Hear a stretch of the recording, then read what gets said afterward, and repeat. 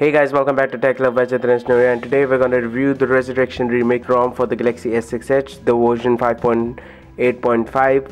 So this ROM has been improved a lot. So the ROM's UI looks boring and a little outdated now.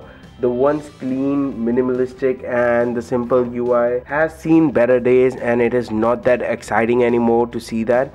It is not that elegant, I would say, that it used to be. Now the new Pixel 2's UI and even the Pixel's UI is just so elegant with compared to this. But due to the lightness of this UI, the phone feels really fast, the ROM feels really fast. And that is the thing about the stock Android based ROM. They feel really fast and there are not much delays anyway. So when it comes to performance, the ROM feels really fast and smooth with encountering no delays anyway. So as you can see, it just opens the application really fast. There are not much delay anyway.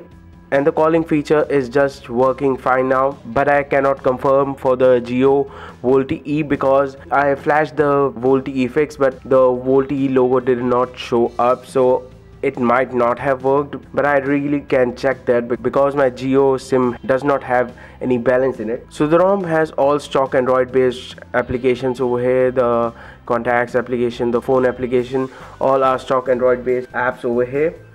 The inbuilt browser feels a little like the Google Chrome now, I think, and all the features seems very similar to Google Chrome now.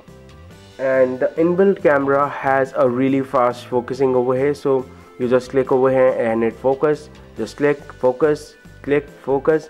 And you have a lot of features in this camera application. Your filters over here, which are not really great. You have the selfie camera, you have the settings over here. So you do have settings as compared to the stock Android based cameras. You do have more settings, so you can select these over here. The exposure, you can do that, the white balance, the touch focus duration and all. So you have many settings. So let's go out of it. So the ROM does not come with the Google applications and you do need to install them separately.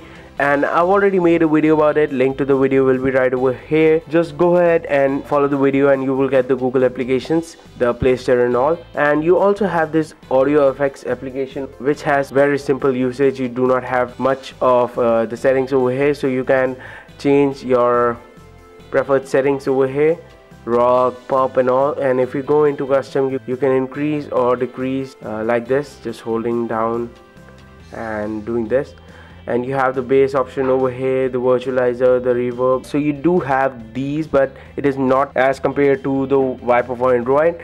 So the Viper for Android is a great application for the audio modulation. It gives you a high level of virtualization, or you can say the equalization of that. So I love the Viper for Android because it just gives you so much options and the audio feels so much better. So if you want to install the Viper for Android, link to the video will be right over here. Please do check it out and you will get the Viper for Android on your Galaxy S6 Edge, and it works on all of the ROMs, so don't worry about it.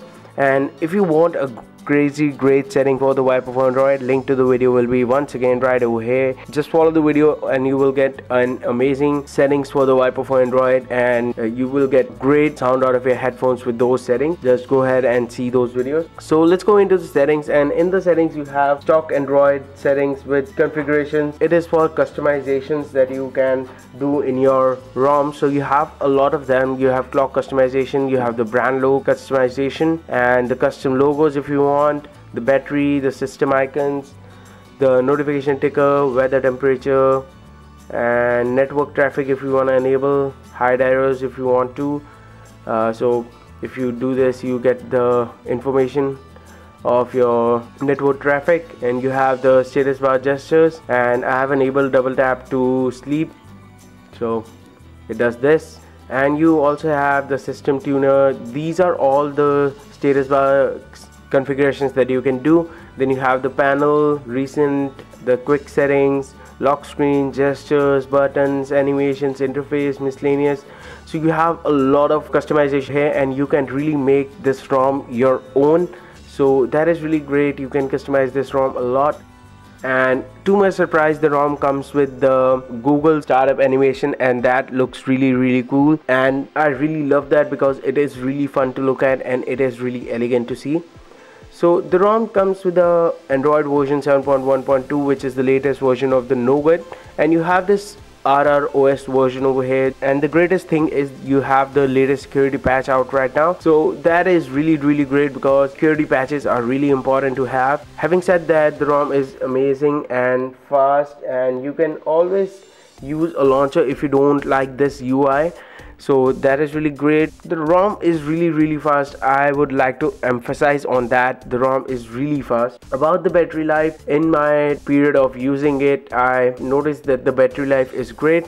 I haven't used this ROM a lot, but in the period that I've used it, it feels great. You can get whole day of battery life with this ROM. So all in all, the ROM is really great. You have a great performance. If you like this kind of UI, the UI is over here.